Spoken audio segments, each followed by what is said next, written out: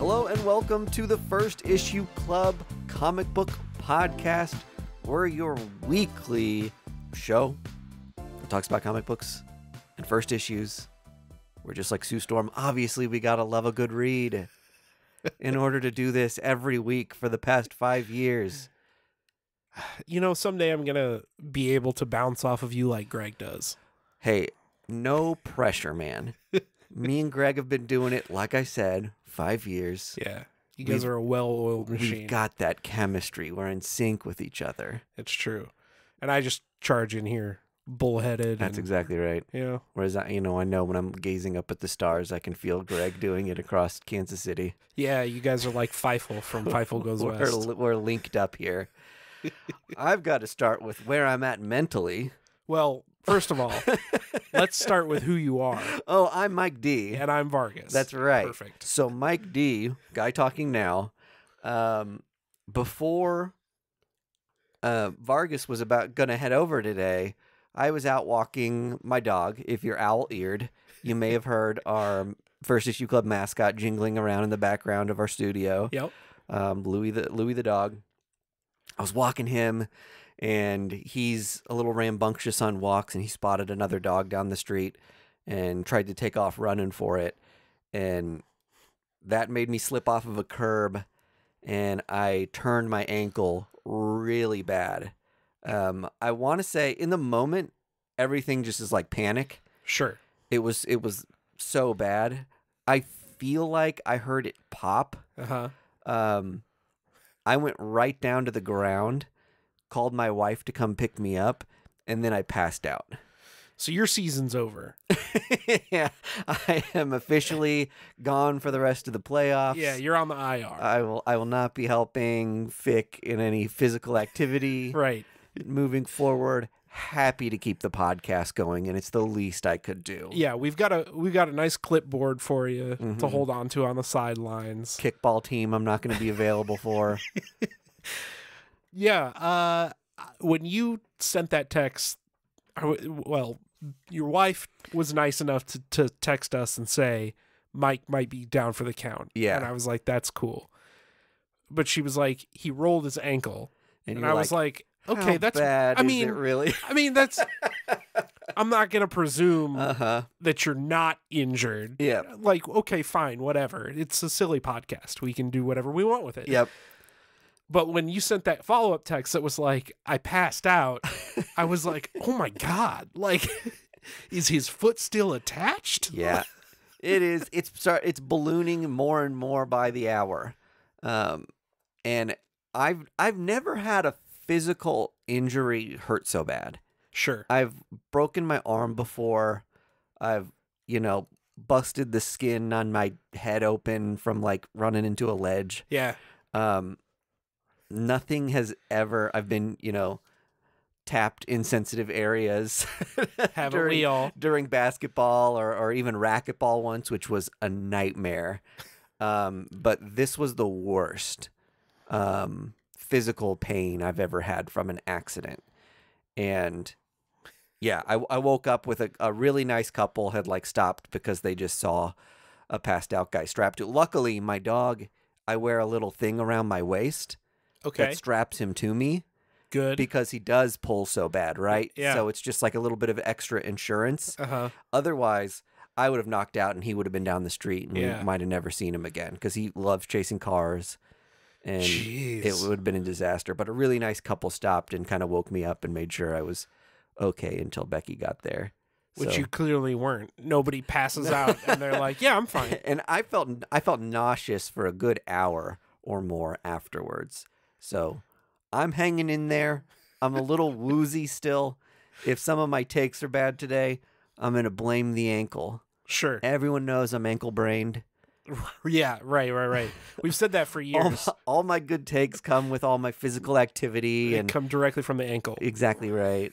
Trying to recreate these things these superheroes are doing in my own real life. Yeah. Living my truth through comics and enacting those things. Can't do that today. Right.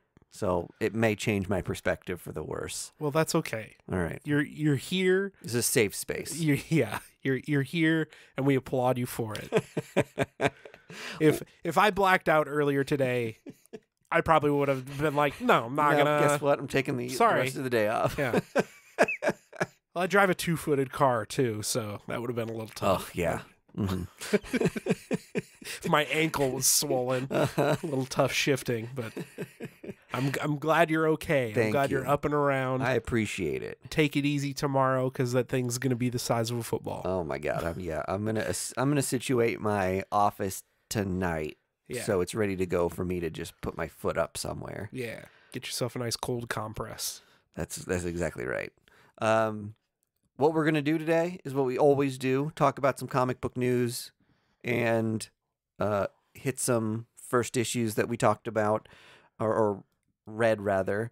And then I just thought I'd mention, too, that this episode maybe will be a little bit shorter because we're recording late. Hey, we'll see. Because of said accident. Hey, we'll see. We'll see where it takes us. I am mostly excited for the Patreon tonight. Yeah, that's right. If you want to get in on that, patreon.com/firstissue club. I had it flippity flopped. Yep. Check it out. You can join for only $1. I put in a haul video this week, and I've got more haul on the Patreon, but this one is a cautionary haul tale. Oh, all right. So I'm sure I'll have opinions. We're all going to have opinions. All right, good.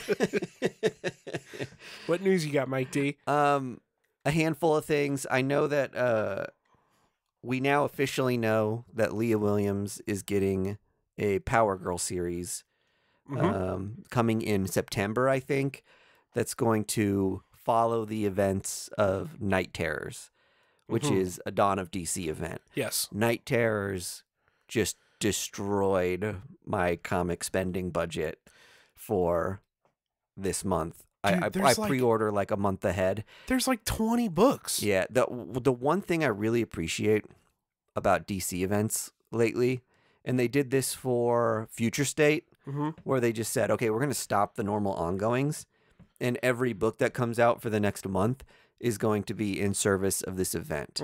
So you can kind of be like, if I'm reading Batman, I'm going to pick up the Batman Future State books and skip the rest. Yeah. For me, that's kind of hard to do. It's hard to like get excited for an event and be like, but I'm going to skip all these other ones that might be important to the story, might not. It's like hard to tell with all the tie-ins. Yeah. Might introduce a new character or something because it's a fun event. So I went hard on those issues this order period. But I do appreciate that the normal runs that I buy are kind of paused. So it opened up a little bit of money for me to follow Night Terrors. Yeah. But that being said, really excited for Leah Williams to be writing Power Girl. Like I think I already said, it's been something like 10 years since she's had an ongoing. That long? Yeah. Wow. Which is, really surprising for such like a fan favorite character. Yeah. Part of the super family. Yeah.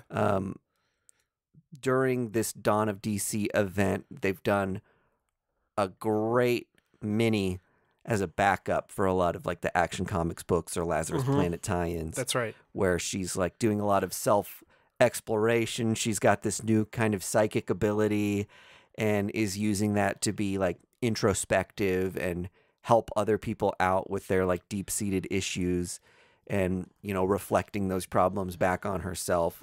So we're already getting a Power Girl with more depth than maybe she's been treated with in the past. Sure. And something to differentiate her from the other super folks. Yeah, exactly right. Yeah. I think I took a couple screenshots. Well, one, there's a John Boy Myers cover. Oh, yeah. Which is killer. I'm getting that, whether I read the book or not. Yeah. For sure. It's great. Yeah. It's really cool. And then they've got a costume redesign that looks really slick and I think is a lot more that's rad. Appropriate and with the times. Like, I'm all about comic books, but a part of comic books is being like, she still has the boob window. Confirmed. Yes. Still has the window, but it's a triangle and a little less. It's more like a normal deep V Yeah. now Right. than it was just like, oh my God. A circle for no reason. Yeah, so much cleavage. Yeah. Um, Yeah.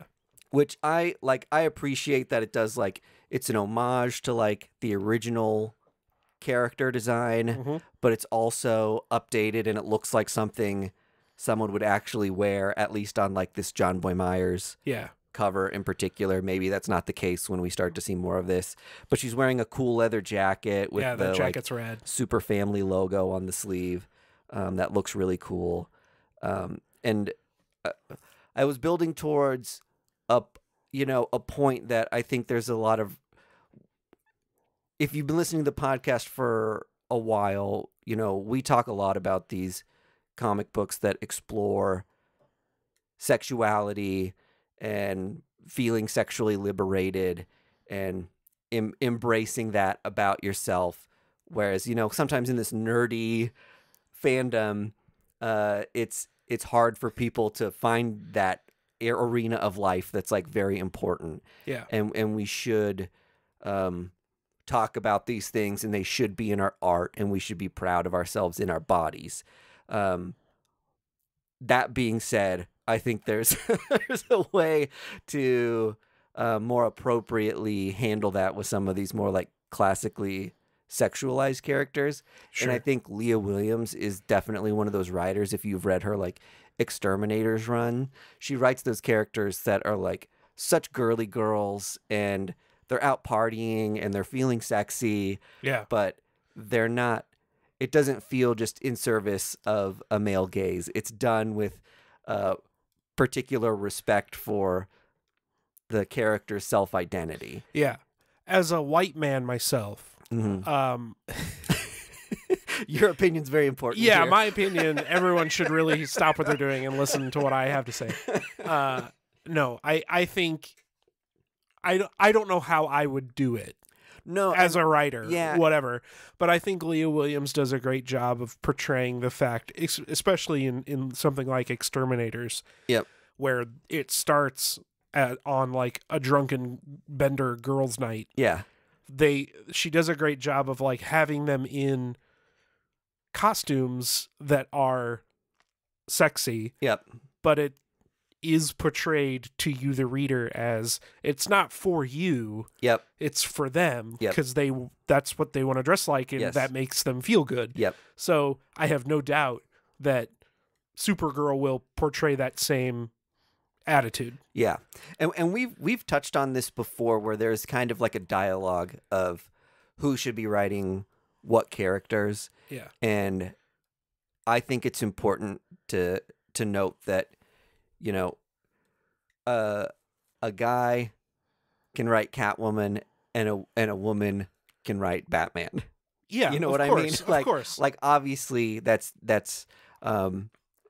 these great creators have great stories in their head, and they demand to be told for these certain characters to get these things out here to this fandom that's so great. But there are important moments with these characters where we're growing or reinventing or restylizing or contextualizing who that character is. And I'm really excited, as someone who's becoming more and more of a Superman family, Action Comics family fan over the last year, to see Power Girl recontextualized by somebody who is so good at doing what she does in that space. So for sure. Super stoked on seeing what happens with this, even though I know I said it's coming out in September, but we've got a one shot that's going to kind of hold us over until the new one comes out that sets up a couple things for Power Girl. Is that in between Night Terrors and the ongoing? There's a one shot? Yeah, I think it comes out during the Night Terrors barrage. Oh, okay. Okay. I pre-ordered it last month, and then I pre-ordered most of my Night Terrors books this month. So it's going to either like lead into Night Terrors or be amongst them. Got it. Cool. Yeah. And definitely pick up that John Boy. Yeah, that John Boy Myers covers is sick. Okay, I wanted to shout out a story I heard about this guy, Jake Edwards, who owns Time Tunnel Comics Okay. in North Carolina.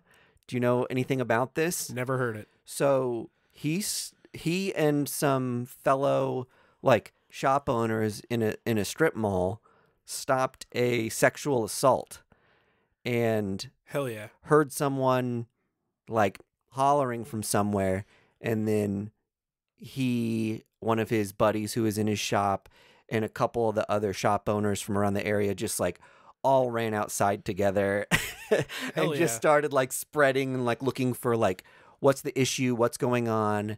They maced this guy who was attacking this woman. There's not a lot of details Sure. about it because it is a sexual assault. Sure. But they grabbed this guy, put him in a headlock, held him in their shop until the authorities arrived. And I was just like, fucking yes, comic book people. Yeah. Doing real hero shit. Being a real hero, yeah.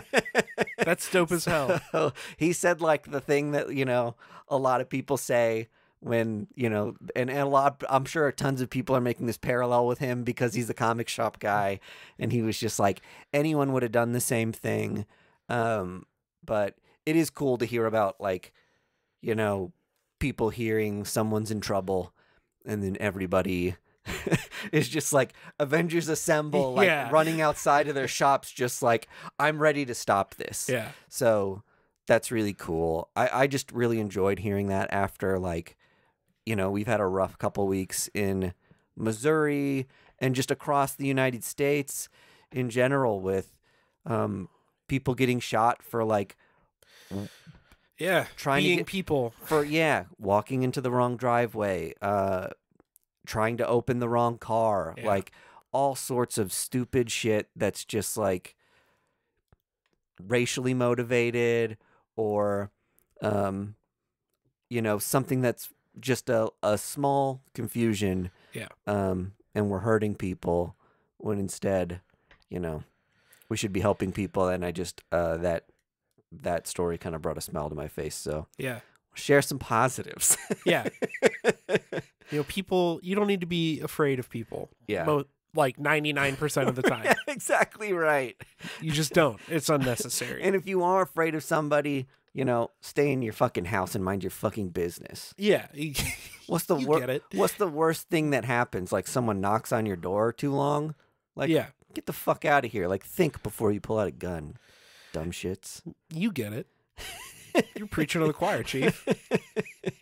I'm just mad. We're all mad. Like, especially, like, obviously everyone's mad across the country, but as Kansas Cityans, we're like, it's particularly rough this last couple of weeks. I know we've got just a reminder, Free Comic Book Day. Hell yeah. First weekend in May, which lands on the 6th. So Saturday, May 6th. Go to your comic shops. Get yourself some free comics. I've been hearing a lot of things just again to kind of ride the good news train. I've been hearing more and more stuff about comic shops being like, bring some canned goods and you can take more free comics and doing stuff like that. There was a while in Kansas City where Free Comic Book Day felt very gatekeepy. Where it was like, we're only going to give certain free comics to the people who have pull lists, and you have to like pay for free. Spend $25 or whatever. But they're basically making you pay for the free comics if you want more than one. And it's like, one, that's kind of tough. Like, I like the being able to come in and just grab, three. Three is the like minimum you should get three. I think three's probably like fair for most people. Like if you're a little kid, there's tons of comics that are geared towards kids. If you're a regular reader, I mean Marvel at least prints so damn many of these Free Comic Book Day comics that there's enough for everybody. Just let people have them. For sure. So yeah, I love the idea of being like, hey, it's free stuff.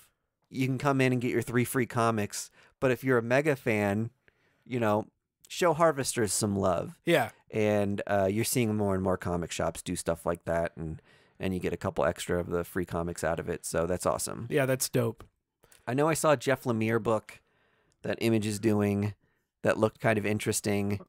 Yeah. And then obviously the Spider-Man Venom book, and then the Avengers X-Men book. Yep. Those would probably be my 3 if I had to pick. Yeah, I haven't looked at like the big list yet.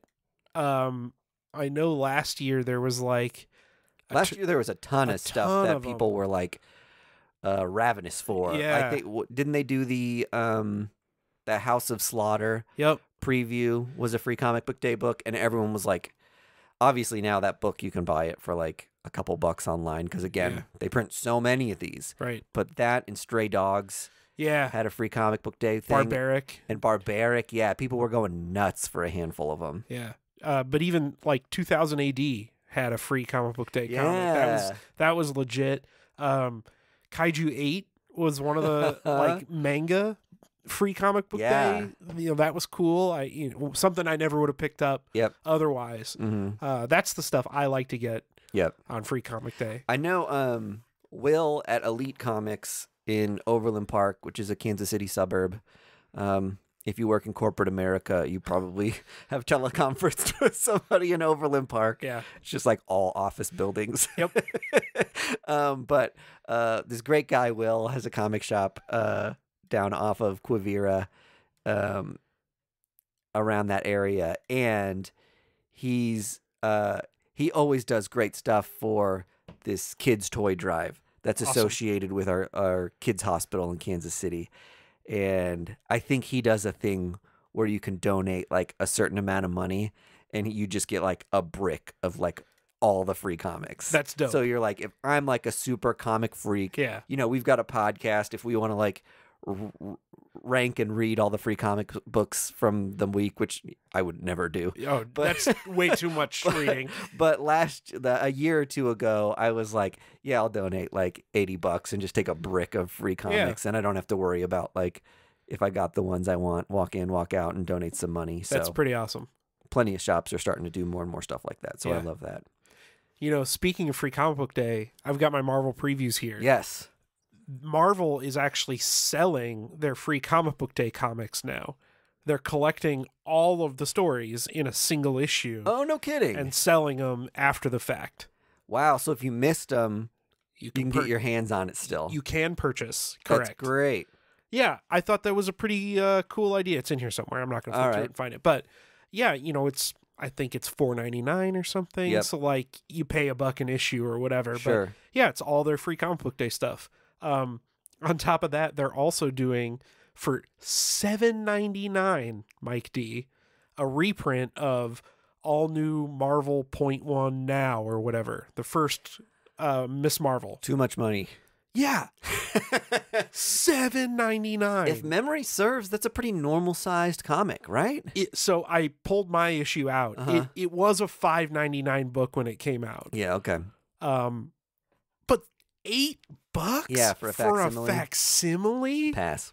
Hard pass. Yeah, that's too much money. I was like, cool. Now I don't have to like have mine loose. Yeah. I could slab it or I could do whatever. Yeah. But like, damn, that's a steep price, Marvel. Yeah, that is. Steep. I've been buying more facsimiles lately just because I do like filling that gap in the collection and saying like, I can have my run together. I can pull those books out and not have to like, again, stress about mussing up an older comic. Yeah. On the Patreon a couple weeks ago, I was showing my original Avengers 9 and my facsimile Avengers 9. And one of the things I love about that comic that's just such a wacky time capsule thing is there's this ad to buy a squirrel monkey in the comic, and it's like a coupon you cut out. Yeah. And you send in like $10 and they ship you a squirrel monkey via the mail. And the ad says eats real human food, even lollipops. Now, this is obviously it's colossally fucked up. I like showing people that just because it's like, isn't this bonkers? Yeah. I hate the idea that it ever happened. And you think about all these like monkeys that were like taken and just not shipped across not domesticated and just like shipped to random people who like who knows if they took care of, fed properly, Right. did all the things for these little squirrel monkeys that were getting shipped all over the country.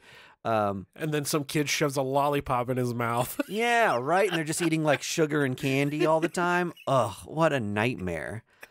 So awful. But I love being able to show people that comic and being like, isn't this nuts that this used to be something? And now I don't have to pull out like high dollar scary comic to touch. Yeah, you can pull out your fat. Yeah, perfect. So yeah, they're great for stuff like that, and just being like, a comic I know I'll never buy has a place in my run now. So that's great. I like having ones that I have like a copy of. I've got an original copy, and I've got like the Spider-Gwen.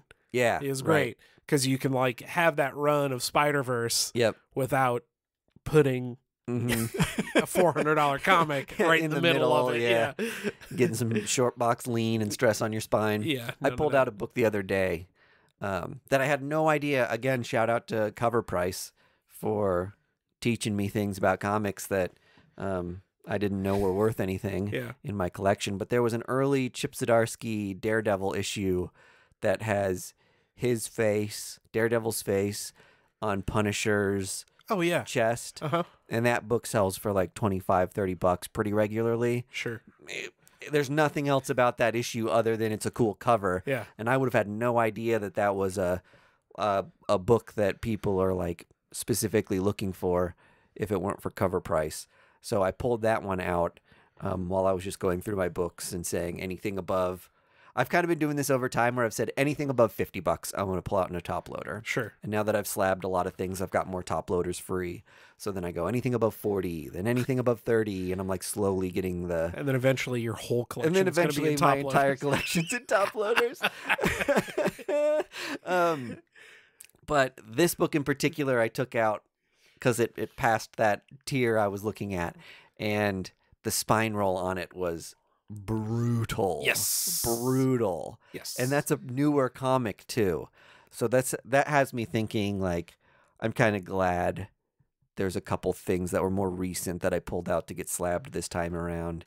And it's got me thinking about doing that a little more, sending some things to CGC a little more liberally if it's like a big Spider-Man event is happening and Spider-Man's one of my guys. Yeah. It's one of my characters. So even something that's like a loose key that might not even pan out to be something people remember in a couple years, it'll still be fun for me to like have Spider-Boy's first appearance in a slab. Sure. So that might be one that I'll just send in just in case because I've got it minty fresh right now. Yeah. All my Moon Knight 25s that I'm going to buy every variant of because it's got the first Scarlet Scarab. I bought that Scarlet Scarab cover, which is, I think, I don't know of that mini series. Of that mini series, yeah. And so I bought a couple variants of the issue 25 and then a couple variants of the mini series first because I don't know if like one's going to end up being a cameo or if one's going to be the full appearance for sure. Yeah, Layla shows up in 25 as Layla, and then she shows up as Scarlet Scarab in the mini. This is a point we were talking about today on our Discord. Yep. I'll get into that for several of you who are not on our Discord, which if not, you should be. I bought a book today that's Captain America. Can you see what the number is from here? It's Captain America something or other. I'll go look. And it is Carla Sofin's first appearance. 192, Vargas says. Captain America and the Falcon, 192. And Carla Sofin shows up for the first time, and she later becomes Moonstone. Yeah. And Carla Sofin's first appearance, I've got it, a really nice copy of it, was $6 on eBay. And, generally just sells for like less than $10.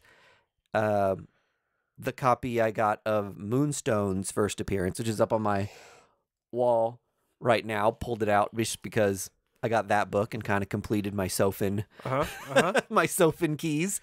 But that's a 9.4, and that book goes for over $100.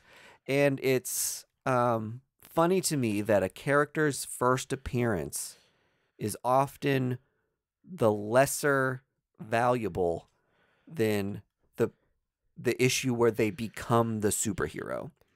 Here's my thought of why. Yeah. Specifically in older books like this, right? It's because what was the time difference on her showing up in this Cap issue between her, like, years? Years. It was like 6 years. So that's probably why. Yeah. Is because tons of characters were introduced like that. Oh, this is Foggy Nelson's third cousin. Yep. Okay, does Foggy Nelson's third cousin end up being the classic Daredevil villain? No. Yeah. Like, no, of course not. Right. So, like, nobody cares about that first appearance because it's not really the first appearance. Like, Well, it's not really the character Yeah. yet. You know what I think a lot of it comes down to as well is like the covers become iconic of these ones where you're like, oh, we introduced so-and-so. Yeah. Like we, in one of the books we were talking about on the Discord today was Kelly Thompson's first issue of Captain Marvel introduced Ripley Ryan, who in issue 6 of that run becomes Star. Right. And that book where she becomes Star is one, it's something that goes for around $20-$25 sometimes. Yeah. If that character shows up in the MCU at some point, it might be like $100 book. Who knows? But that first issue wherein that character shows up as just a regular person has kind of already faded into obscurity and like isn't really referenced as a first appearance. Yeah. We mentioned the same thing with Cindy Moon, who shows up in a handful of Spider-Man issues before Volume 3, Number 4, in which she becomes Silk. Right. That's the book to have. Just interesting to me that you would think the person might trump the mantle, but that's often not the case. Deadly Neighborhood Spider-Man, another example. In the first issue, the new character who becomes, a demon spider or whatever. Whatever. Crystal Spider, Demon Spider, whatever it is. I always say Crystal Spider. Why do I think it's Crystal Spider? I don't know. Maybe it's just because the character design looks like it's made out of crystal. It's purpley, like it looks like amethyst or something. Yeah. Crystal Spider, Dan Slott, hit us up. Yeah. We've got another one for you, baby. Did you see that annual too is like really popping off? Or not annual. There's like a special there's like a Spider-Man Voices book or something, like the kind of like anthology style Spider-Man book that introduced another 2 characters. And people are just going like rabid for all these new Spider-Man characters. I can't keep up. It's got me thinking I should slab some of my other ones that have just been like, for a long time, like Spider-Punk was a book that was worth like $5-10 just because they were introducing so many Spider-Man characters. Yeah. But with the new ones they're introducing and that are getting buzz, I'm like, shoot, now Spider-Punk is like an OG variation of Spider-Man. Same with like Spider-Man UK and all those other characters. I'm Spider-Man India's getting his own mini. Yeah, I'm like, I should slab all these first appearances now just because. Just in case. Yeah, just in case. And people love all the Spider-Man variations, and with the Miles Morales movies, like, I don't think that stuff's really going anywhere. It's like now, just like clones are a part of the Spider-Man world, so are alternate universe variations now. Yeah. So they're just a part of it. Yep. And I guess I'm lucky I have them all and I don't have to like hunt them down and pay extra for them because I've just like, I buy like almost everything Spider-Man. Yeah. Eventually I'll get there. Eventually people will realize Moon Knight's superiority. Yes. And my collection will be worth something. There you go. I'm trying to think if I have anything else. I said this was going to be a shorty, and now I'm like, I've vamped on my like 3 topics for so long. Oh, one last thing I wanted to mention, which I just didn't know was a thing and got a kick out of. I saw an article about a comic shop in Knoxville that got is in the running for an Eisner for a top 25 comic shop in the world. Oh, okay. Cool. And I didn't know that Eisner did awards for comic shops. I didn't know that either. Or how like they get nominated or what happens. But I think knowing that, I'm more likely to be like, hey, I visited a cool shop. Yeah. Or know like like I said, the guy Will in Kansas City is like such a cool guy and does so many things for like toy drives and charity that I'm like, well, I'd be tweeting at them or like nominating his Yeah. shop if I knew this was a thing, just because he's such a good dude. So I don't know, maybe we'll figure out how that nomination thing works and report back maybe, just because that would be cool to show Yeah. your comic shops you love some love back. We'll let you know how to nominate vintage stock later. One of the best comic shops in the world. $2.99 Preacher #1. Thank you very much. That's right. Some diamonds in the rough, and boy are they rough sometimes. But sometimes it's more about just having the book than it is the condition. Yeah. There's some books that I have that are well loved and well read that I'm like, I wouldn't change a thing. It's just cool to have, and it's kind of romantic sometimes, especially some of my older books, to think about like, man, this old copy of Amazing Spider-Man that's like kind of a early Black Cat key issue. Who knows how many different like little kids read this, and one, and then it got flushed down the toilet, Mike. That could be the case, or it could have changed hands like 15 times through comic shops through the years. Very true. And when I look at those dog-eared corners, I kind of like to think about that and remembering that this is a community that kind of has a way of sharing our treasures through dollar bins. Very true. Yeah. Very true. You have a very much more romantic notion of a beat-up comic book than I do. Sometimes it's the only way to like save your brain from realizing a comic you have is worth a ton in just slightly better shape. Yeah. The only news hit I had was Marvel's doing more What If books. Yes. A whole series of What If Dark. So very cool. Who knows what that's going to be all about? But the 4 that they've announced so far are Spider-Gwen, Loki, Venom, and Moon Knight. Spider-Gwen is what if Peter Parker died instead of Gwen Stacy. Yep. Loki is what if Loki has Mjolnir. I think that's basically the premise. And Loki's written by Walter Simonson. That's so cool. So that's super legit, going way back to his run. Yep. Venom is what if the Thing became Venom after Secret Wars instead of Spider-Man. Yep. And Moon Knight is what if Moon Knight died after his first encounter with Bushman. Yep. So pretty cool. And the Moon Knight one does introduce a new character. So all right. Wee woo sirens. There was a time when we'd say, what if comics, Elseworldian sort of a thing. Yeah. Doesn't matter if new characters are introduced. Not the case anymore. Correct. If they get enough love and enough buzz, Marvel will make it so. It will be canon. They will pull that from the multiverse into the normal continuity. So correct. You got to be on the lookout for those things. Yes.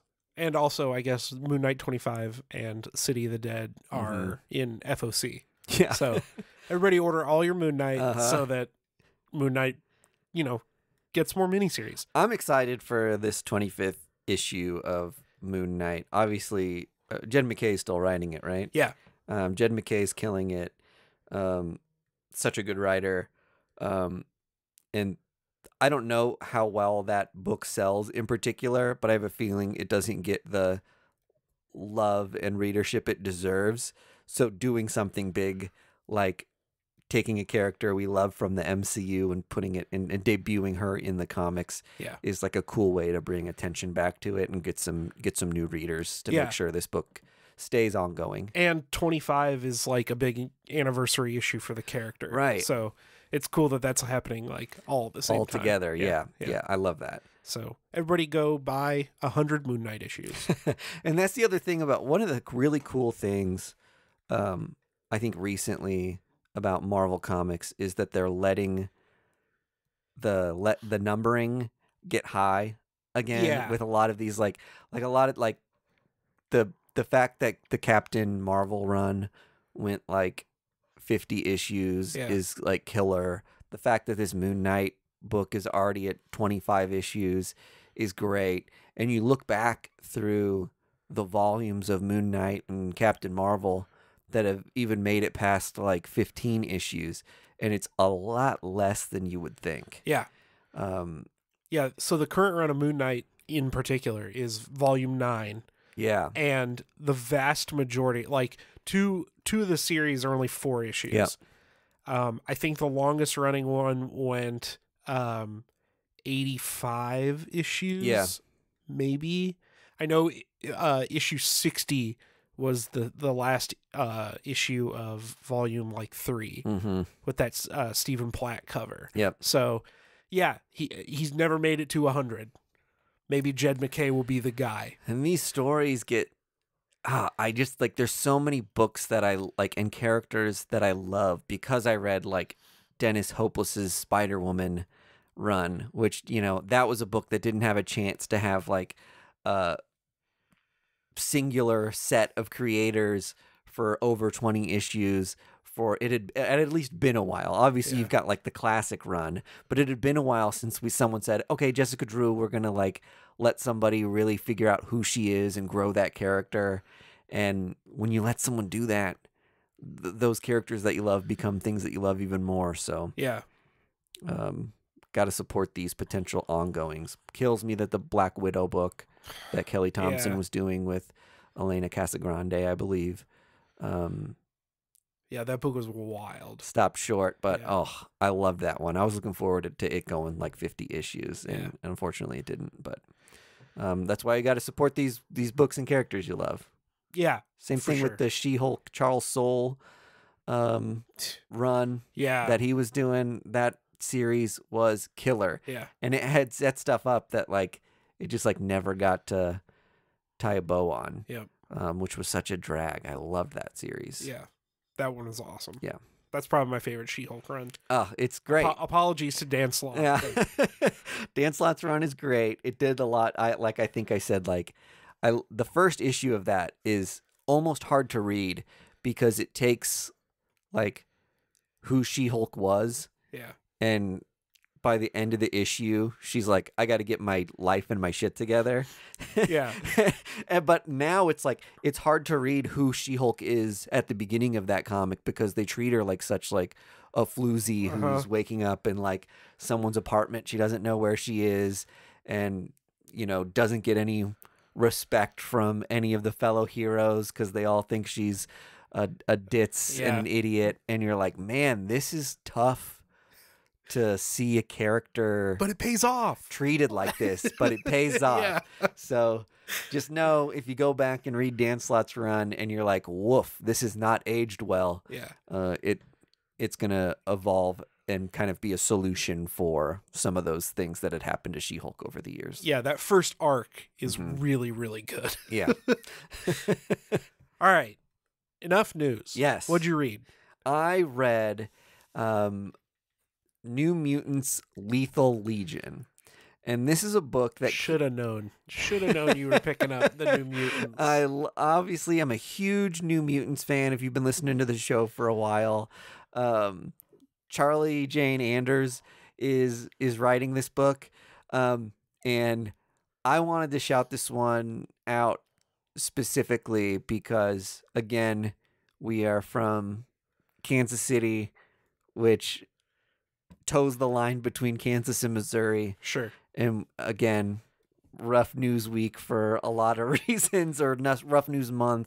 Yeah. But one of the things that's been happening a lot in Missouri and Kansas over the last couple weeks and months has just been the expectation that trans people are going to lose a lot of rights and not be as protected as we should be protecting these members of the community and these, you know, children who are trans. Yeah, very cool and good stuff here in the Midwest. Ugh.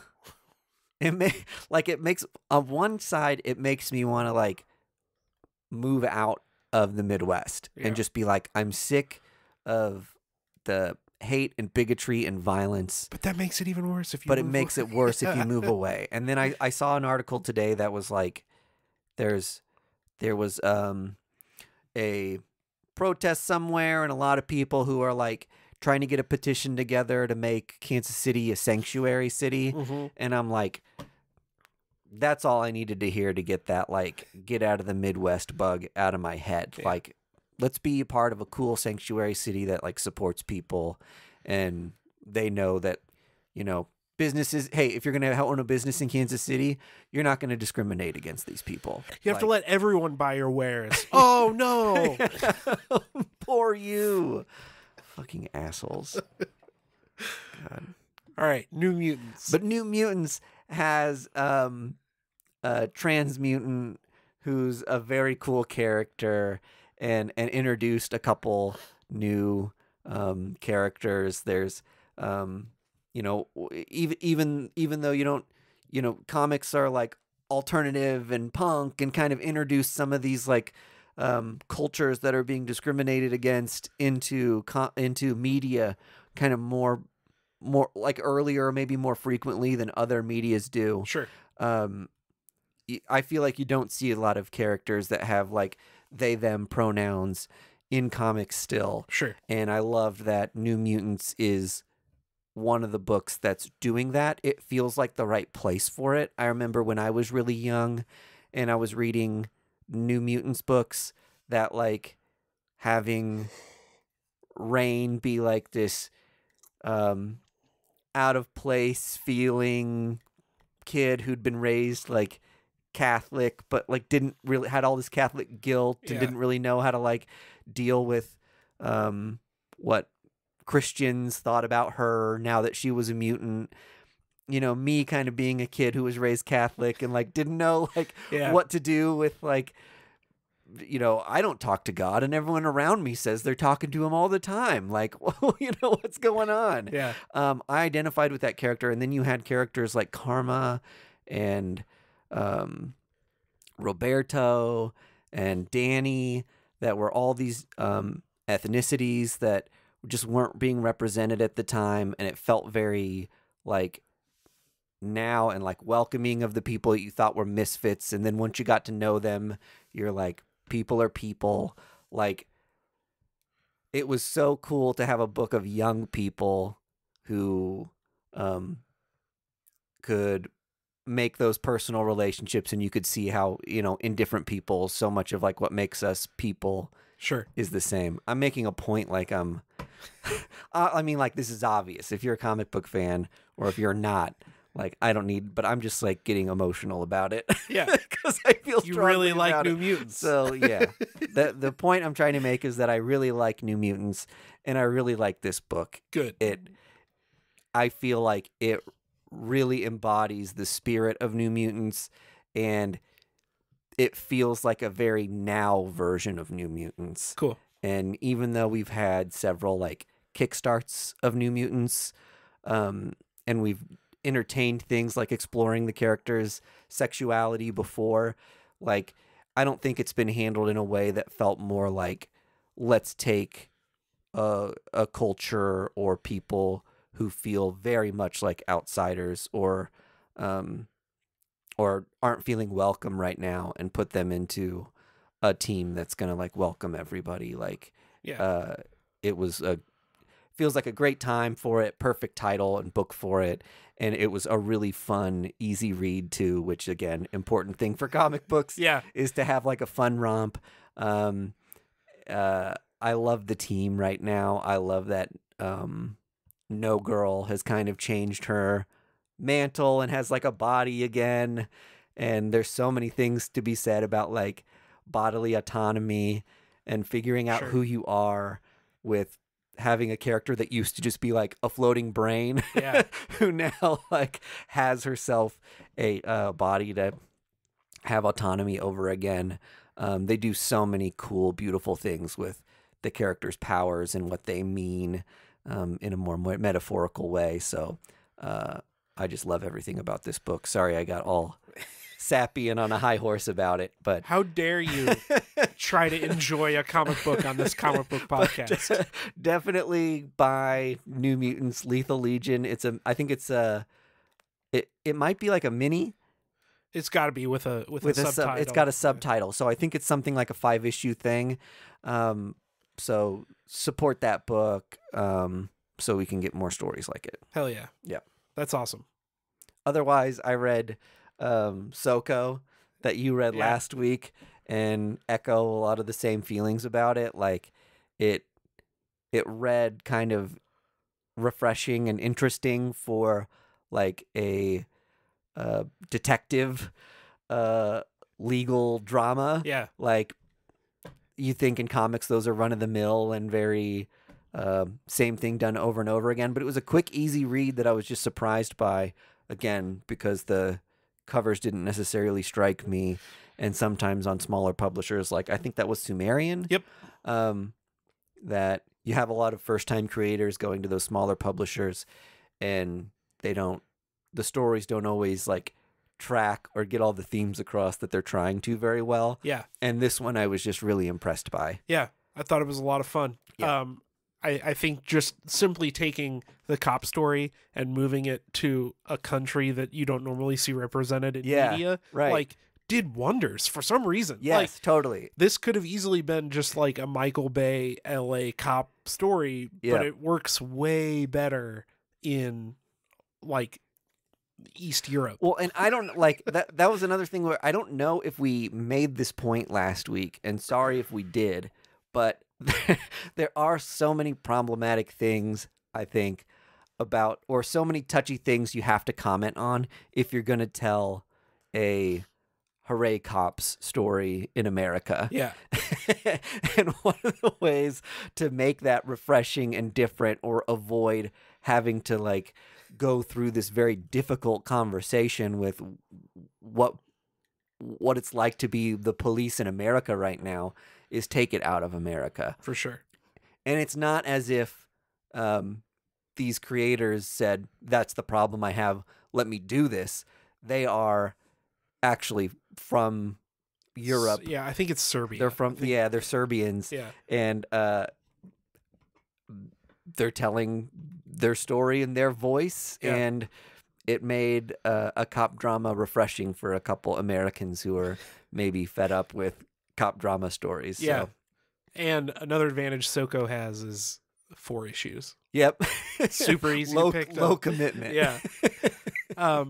Mike D and I did a little swapsy. I read Superboy. Yes. And I echoed the same things that you had. A lot of fun taking Superboy out of Earth. Yep. And just putting him on some planet is brilliant. Yep. Just like it's almost the story I want out of like a Green Lantern comic. Yeah. Where like I want him to be a space cop. Mm-hmm. But Superboy does it with his own like body stuff. He's a clone of Superman, and he has to deal with that as well as being a space cop. Yeah, it's reminding you of the origin of the character and telling a brand new story while like getting back to basics with it. Yeah. Like the framework of the story that set this Superboy run up was just like brilliant, I think, for making it like an easy to dive into book. Yeah. Very fun. Yeah. Definitely going to be picking that one up. Yeah.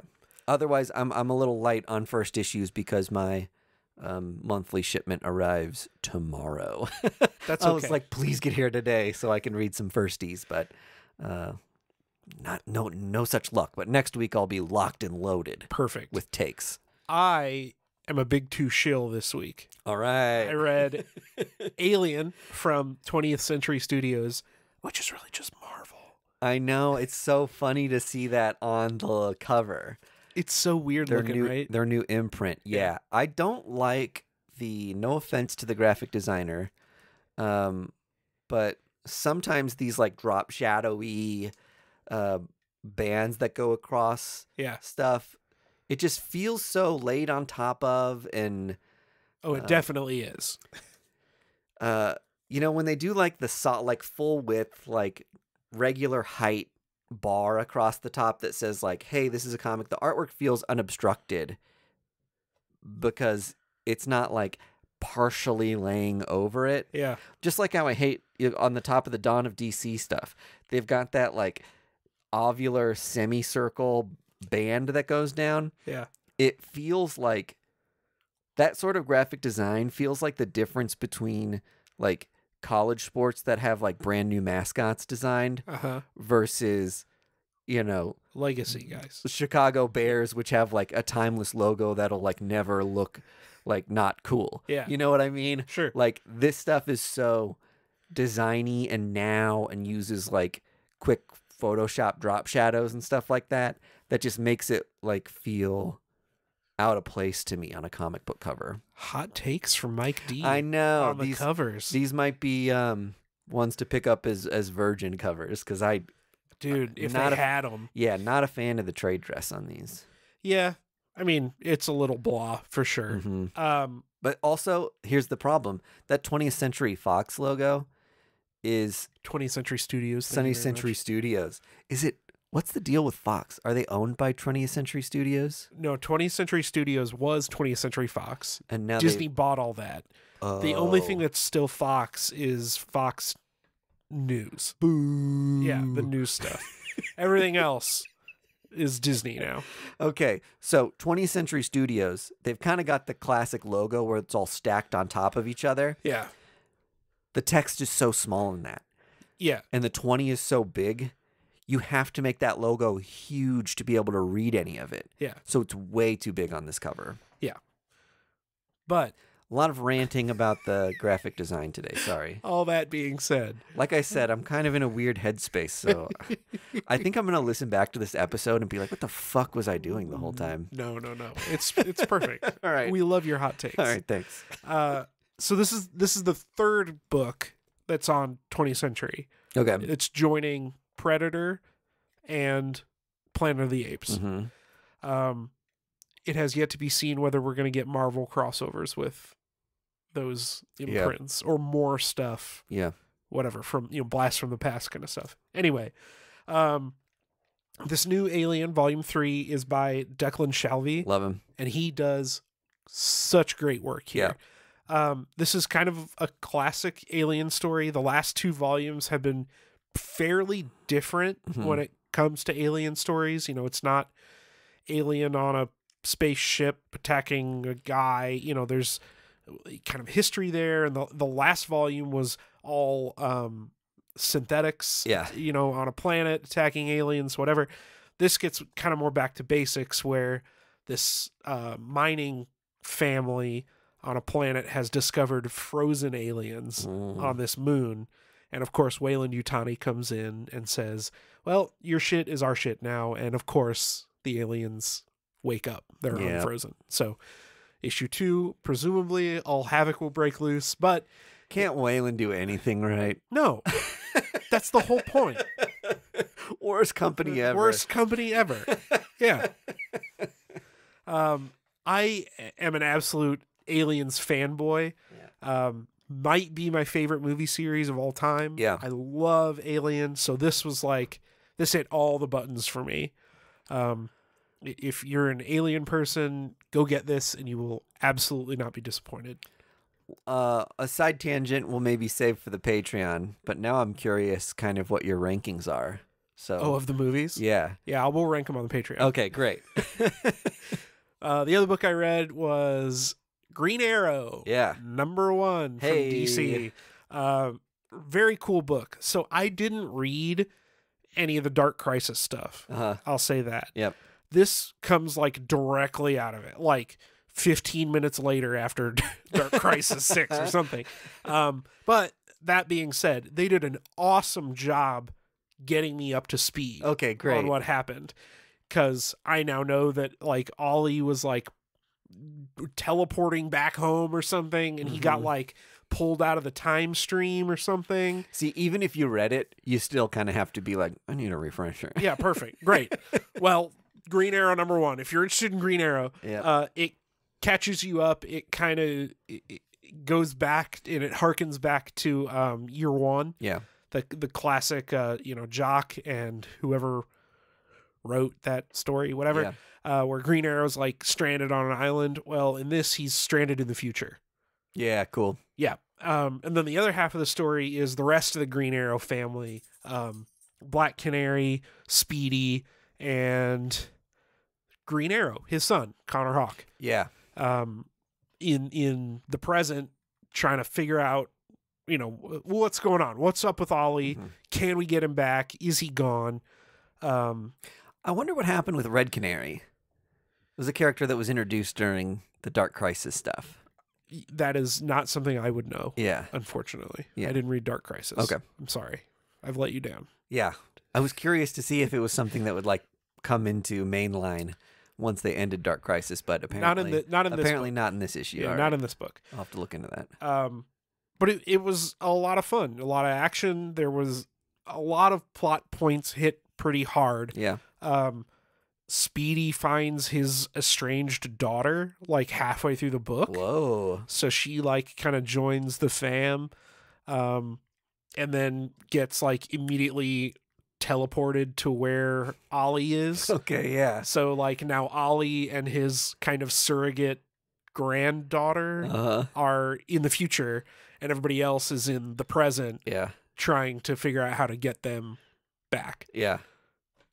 Fun story, kind of lighthearted. You don't have to use a lot of brain cells to digest it. Yeah, right. But it's a lot of fun. It was really good. I liked it. That's cool. It's one of those things it's hard to explain to somebody and make it not sound convoluted. Yeah. When you're talking about jumping back and forth in time and these characters and their families and interrelationships, but they do read a lot more simply traditionally, I think, especially when it's not tying into other books directly right now. Yeah. That it's kind of just we're focusing on this one group of characters. It kind of reminds me of where Batman is at right now.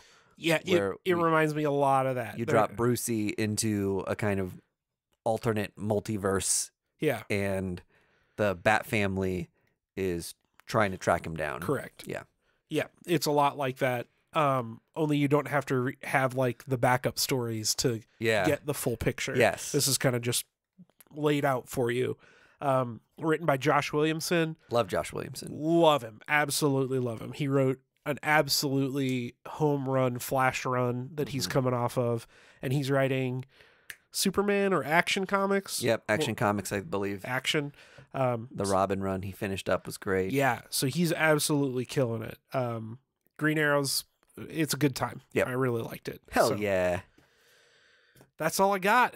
Nice. Another successful episode. Excellent job, Mike. Despite my injuries, I have persevered. Like Michael Jordan at the finals, you had that towel over your head. Is this my flu game episode? This is your flu game, baby. And you nailed it, buddy. Appropriate for an NBA postseason era episode of First Issue Club. Go Knicks! Bye-bye. First Issue Club is edited and produced by Mike DeStacy, Greg Lichtag, and Andy Vargas. Follow us on social media at First Issue Club, and check out our Patreon for videos, audio, and more at patreon.com/firstissueclub.